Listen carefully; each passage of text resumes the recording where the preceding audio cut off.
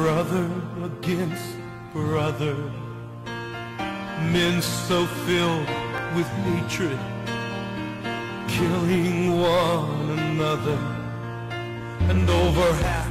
Good evening and welcome to Deliverance Church Langata. This is the Biblical Perspective program. We are happy that you have tuned in, whether you watch this from any of our channels, the Kingdom TV, or any other channels that we are on. And with me in the program today is a gentleman, Bishop Dr. Stanley Michuki, a good friend of mine of many years. I look upon him as an elder to me, and is a gentleman of tremendous wisdom that comes with experience and age. And Karibu. Thank you. I'm so glad that we could do this together. Well, I don't know whether we are supposed to greet, but we can touch each other like that. Now, listen, I would like you to greet the people and tell them a few things about yourself in this program. Most Kenyans know you, but it's good for them to hear, because what I like about you is that it's like you are multi-purpose. You are in the church, but you are also impacting the government in a way. You are also in the business world. Can you just take some moment to introduce yourself? Thank you very much, Dr. Njuguna. I bring greetings this afternoon to you, all of you Kenyans who are listening and who are watching us today. My name is Bishop Dr. Stanley Michuki. I'm born again, and I love the Lord as my personal Savior. And I am the president of the Kenya National Congress of Pentecostal Churches in this country, an umbrella that covers the new speaking, those speaking new tongues. And also, I have an obligation and also responsibility of the church, HRCI, Hope Restoration Church International, that is in this country and outside the country. At the same time, I'm a business. When it comes to business, I do kingdom business. I do training. I have an institution known as Space International Training Institute. In this country, we train the caregivers and home nursing. And we know that these are demand we cannot meet in this country. So that's what I'm doing at the time being. And also, I'm very much interested in governance. Yeah. Because when we have good governance, we enjoy the fruits of our labor. And we enjoy to preach and has the gospel. But when there is no peace, then when it's caused by leadership, then it is really something wanting. All right. There's something you did with the National Cohesion and Integration Commission. Can you tell us something about your Mombasa meeting and whether there are plans to hold such a meeting maybe in Nairobi? Because Nairobi, you know, also many times can be a hotspot. Yes. And since there's a government department charged with national cohesion and integration, just tell us, what was the experience in Mombasa? 2 days. We are partners, actually strategic partners, with the national cohesion. And under the Ministry of Interior and Interior and Coordination. And our idea here is to partner with the government and then especially the national cohesion in terms of peace. This is our second time the Kenya National Congress has entered into MOU with the national cohesion. And 2013, 2012, we did the same. At this time, we are saying we have to speak it out, that this is a campaign without norma. It should be a competition without bitterness. And so we had a meeting in Mombasa, November 26th, I remember very well. And this meeting was attended by the communities, leadership of those communities, Njuguna, and other leadership. Yes. And also the administration. Yes. And it was really meant for starting the journey. Yeah. For the peace in this country. Peace, yes. Our plan we have is to reach every county. Yes. But we thought the best thing is to bring the region together. The region together. Because when you touch the region leadership, you are touching the community, the counties. Yes. And so that was the first meeting. We are also planning to have a meeting in Nairobi. In Nairobi, great. Yeah, where you say is a hotspot and everybody is in Nairobi. Yes. So we are planning to do that and to include the community leadership and the politicians, and also to pray for them. Yes, yes. Yeah, so that we can give them guidance. Yes. Yes. Wow, wow, wow, wow. That's a great, it's a great account. Now, as a person who has lived through all the administration, because you are there since the independence of this country, some of us, by the time Kenya got independence, in 1963, we were quite young. But I still remember the celebrations after being, of course, liberated from the colonial rule. And we knew that now time had come when people could just go without a passbook. I'm told there used to be passbooks, but maybe my parents carried them. But for me, I never, I mean, I was very young. Now, in your own thinking, from observing all that has happened in this country since the time of President Mzee Jomo Kenyatta, then the season we went through President Daniel Arap Moi, the late, then the former President Mwai Kibaki, who ruled in 10 years, and now we have the presidency of Uhuru Kenyatta. What are 2 or 3 things you wish that were different in Kenya, but they have remained the same? Thank you very much, Dr. I remember vividly well when we attained our independence. I was in Standard Reform. Yes. And we were taken from the school. I was schooling at Bagadi. It was known as King George. King George. Primary school. Yeah. And I remember very well we were taken with a bus, a van, to State House. And I could hear the guns. I was in Standard Reform, so I was a mature person. And I have seen and I have known the government of Kenyatta himself, the father to Uhuru. That government was ruled by patriotism. Yeah. People are very patriotic. Yeah. People like Bidadi Kagia, people like Odinga himself, Jaramogi. Those people are very patriotic, gay, and all those people. They were very patriotic. Yes. So they brought the patriotism to that generation. Yes.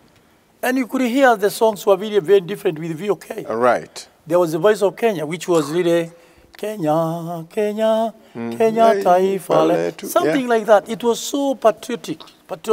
Yes. Songs were patriotic. And so the movement was patriotism, loving their country. Loving their country. So it came a time now also during the Moi time. Yeah. Moi now changed the tune and said, follow me and follow my steps. As steps of the yes. Fuata nyayo, lakini nyayo ilikuwa ya mzee. Yeah, ilikuwa fuate nyayo. Alikuwa anatuata mzee na yenyewe mfuata yake. Yes. So there was a double. So this fuata nyayo went on. Yeah. People were still patriotic, and I think they also emulated the way Moi was doing, attending the church services every Sunday. Yeah. And if Moi would fail to go to church, there are questions. Even the media would be asking, what is happening? We don't see the president in the church. Yeah. So it came a time whereby the economy was in trouble. Because I think it was some of the people in that government messed the economy, which is very true. Because I remember the insurance companies were mostly closed. Closer to 2001, things were very bad. And people actually shifted from Kenya to Germany, to Western countries, to America. There was an exodus. People left the country. Actually, yes, left the country. Only because there were hardships. Of economy was not very good. And I remember also he was very strong because the IMF had given conditions that he also, remove the civil servant from reduce the civil servant, the establishment, which he refused, and he stood by his. Moi was also very strong, And we remained without donations, actually, or the IMF, funding for quite some time. Yeah, for quite some time. And Moi said, no, I cannot compromise. He said, I will not remove my people. They will remain. You remain with your money, you remain. Actually, this country was land out of hardships. But I remember, still, despite the 2000 and despite those crashes who was happening in the Rift Valley, the country was still held. It was holding, was still holding, even at that time. I remember even when the crashes were coming, it would happen like in about a time. The elders come together, both maybe Kalenjin and Kikuyu and also in Kisi come together and say, no, we cannot continue doing that. So I think I've seen and I witnessed that government. I've witnessed the government of Mwai Kibaki.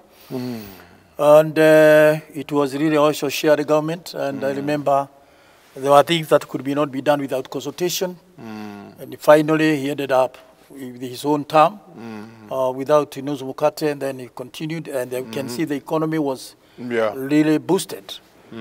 So I've seen now also the President Uhuru Kenyatta and Deputy President, whereby now we are in a transition, which is a very crucial time for transition, and that's where we are now.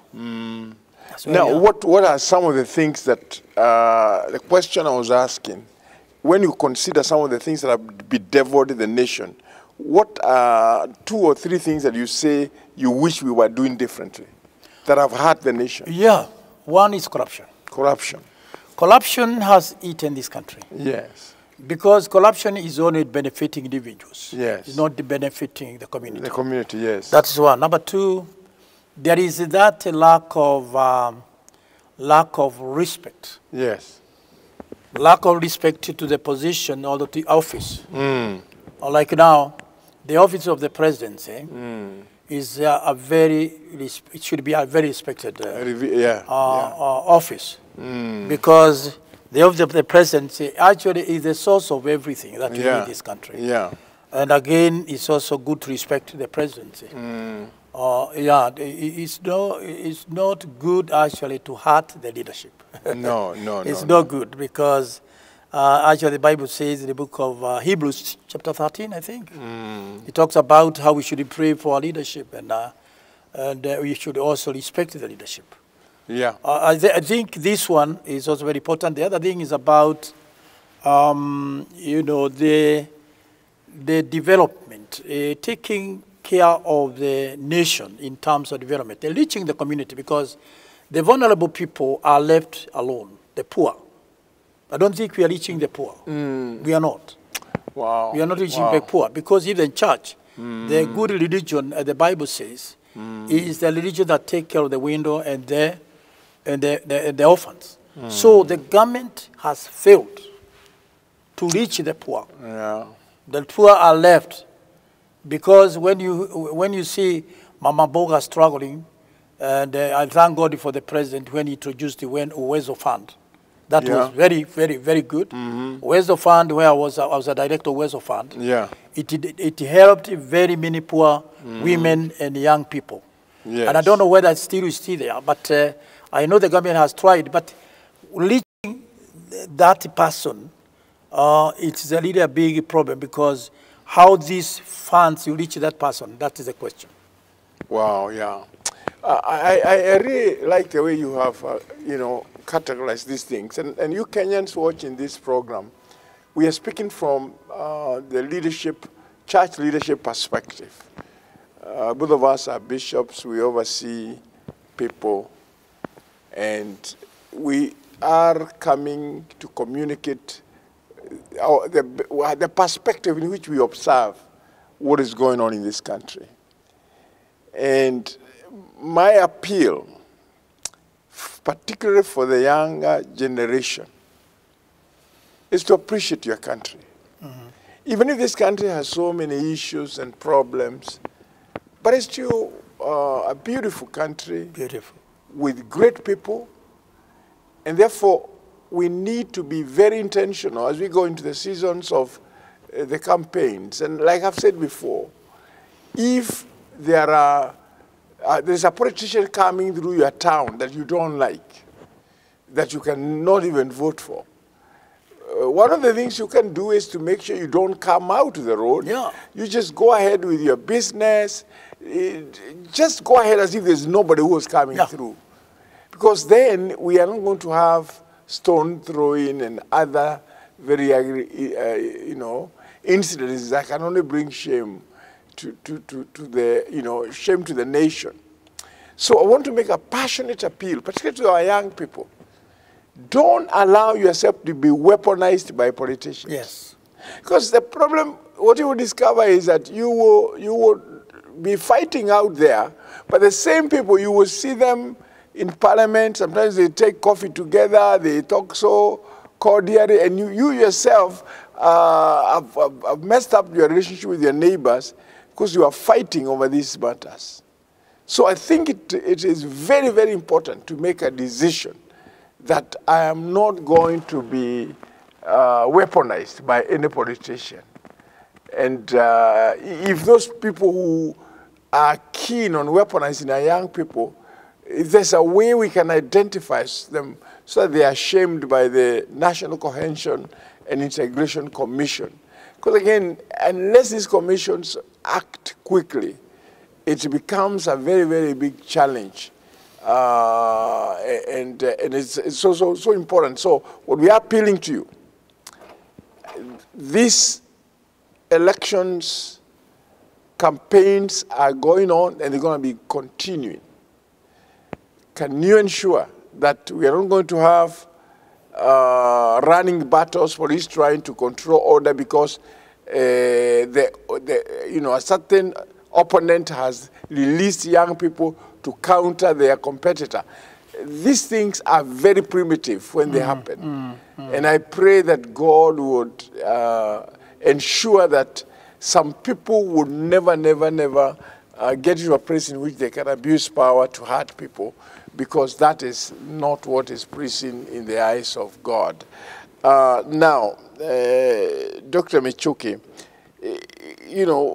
what is it that you can tell our young people? Because now, young people, we learned that about 74% of the Kenyan populace are below the age of 35. And that's a huge, huge number. So what can you tell them about ensuring that they conduct themselves in a responsible way? Yeah. I think, let me just address the young people.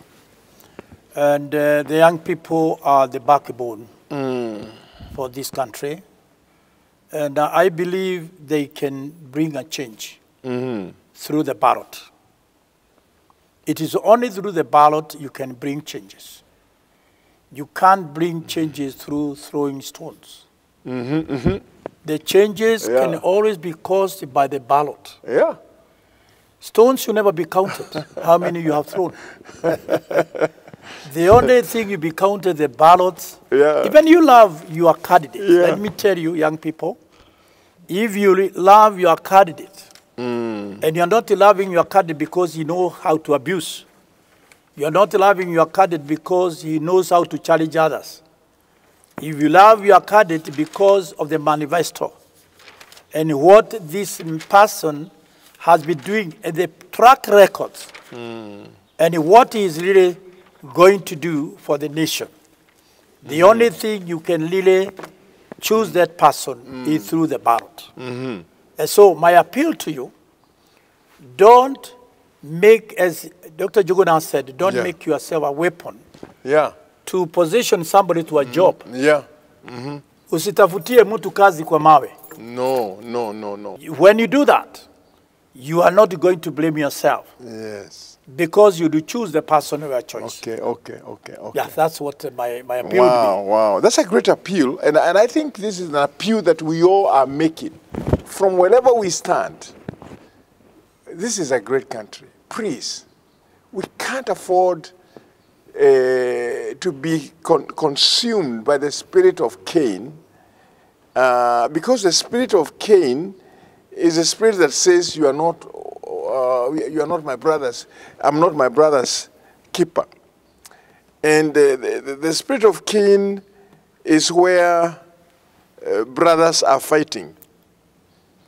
And that spirit must be rejected within the political scene, and we must firmly deal with it and reject it. It's quite a shame that instead of thinking how we can build each other, we compete sometimes in very, very unprofessional ways. Like now, very soon, we know that dates has been given upon which the parties participating in the general election should be able to forward the names of the nominees, and that this actually, is what, that's where chaos begins. Because especially, there are some areas in this country, if you are in a certain party, if you have the nomination for a certain party, because of it is almost seen as a license that you're going to win. Exactly. It should be. Do you understand? You assume. Yeah, because of the popularity. And we need to understand that we are one another's keeper. When you talk about the spirit of Cain, I like something that has been stated by Ernest Agley. It's talking about the devil's spirit and the sins of Cain. After Adam and Eve sinned, God forced them to leave the Garden of Eden, and outside of the garden was where they had their first son, Cain. Sadly, he did not become a son to be proud of because he took on the same devilish spirit as the serpent that had deceived Eve. One of the deceit is jealousy, envy, strife, violence, and murder. He gave himself over completely to Satan through lust, and he loved everything but God. So Abel's, of course, Cain's brother was a keeper of sheep, but Cain was a tiller of the ground. And in process of time, it came to pass that Cain brought of the fruit of the ground and an offering unto the Lord. And Abel, he also brought of the first spring of his flock and of the fat thereof. And the Lord had respect unto Abel and his offering, but unto Cain and to his offering he had not respect. Now, so what we notice in the spirit of Cain is the spirit of murder. So any time through electoral violence anybody is killed, that is the operation of the spirit of Cain, and we must reject it. Because, the Bible says in Genesis chapter 4, verse 8, and Cain talked with Abel, his brother. It came to pass when they were in the field that Cain rose up again against Abel, his brother, and slew him. Cain represented God, and he was jealous of Abel. But because of hard work, because of course he could not be able to justify the reason of how his brother had been favored, he just said, I'm going to kill him. And maybe we can talk this a little bit. Do you know the reason why you enjoy what you enjoy is God's favor? Yeah, it is. And God's favor is not bought. No. You are given it free. So whether people are going to despise you or not, if you have God's favor, everything will work for you. You don't have to fight for yourself. You don't have to fight for yourself. No. So Kenyans, can we decide that this time around we are not going to fight? Yeah. In any case, election is won with a vote. Like my friend Bishop has said, stones are not what will be counted. And I must add for those politicians to hear, even insults that you insult your competitors will not be counted. Are not going to advantage you at all. Why don't we purpose that in this country we will not be controlled by the spirit that controlled Cain when he was being asked, where is your brother? And he started saying, am I my brother's keeper?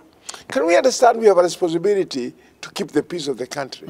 Because it is only within the peace of the country, like Jeremiah stated, that you and I can have peace.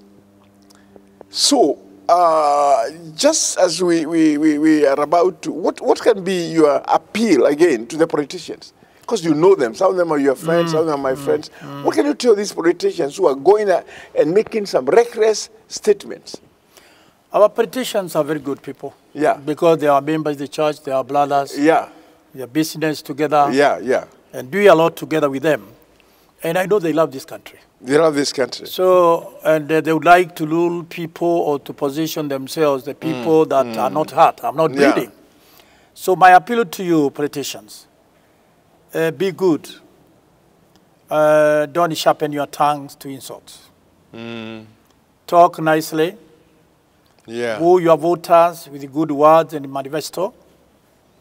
Tell them what you have been doing and what you intend to do. Advise them not to be emotional. And especially when you assume you have won. Don't start announcing yourself positions before the announcement is done. That's how you do a mistake. You assume you have won. You have not won until you have won. So don't allow yourself to pronounce words that can provocate, can bring provocation to other opponents. Remember, you're not opponents. You are just competitors. You are competitors. And when you compete and when you win, you celebrate winning. When you fail, kubali kushindwa, sio mshindani. Then when your friend wins, celebrate with him. Tell him, thank you. I went to America, Dr. Njuguna, 2013. Yeah. And I want to tell you that it seemed like there was no elections because people were just cool. They were in their businesses. I was invited into the State House and one of the offices in the White House, and I found these people are cool. Wow, wow. It's just that week they were doing the elections, and you could not know who won and who not win. So I appeal to them that they behave maturely because this country belongs to them. The Kenya will remain Kenya even up to this election. Yeah, as we draw to the close of this program today, if I would answer the question I'd ask my Fred Bishop. What bothers me in this country, first, is that aspect of corruption. And the fact that the cases of corruption are not fully prosecuted. So there are so many pending cases. The other thing is negative ethnicity. When we blackmail each other and do things against each other based on our tribal differences. And this should not be the case at all. And we should not have this as something that continues. So our appeal, the other thing that is very disturbing, of course, is the fact that political parties only serve a certain season and they are gone. In terms of the strength, like now, if we remember the way TNA and URP came with strength, and they combined to form Jubilee, a very, very huge party. But now, when we are going into another changed election, that party Jubilee division has come and all that. So, but the key thing is, let us hold firm to knowing we have a country to defend. Let us be peacemakers. Like the Bible says in the book of Matthew 5:9, let us make peace so that we qualify to be referred to as the sons of God. Lord, we thank you for your faithfulness. We pray for the peace of this country. We thank you for the great counsel we have been given by your servant, the bishop. Remember our president, wherever he is. Remember his deputy. Remember the cabinet. Remember all that are charged with the responsibility of running the affairs of the nation. We thank you in Jesus' name. Amen. Amen.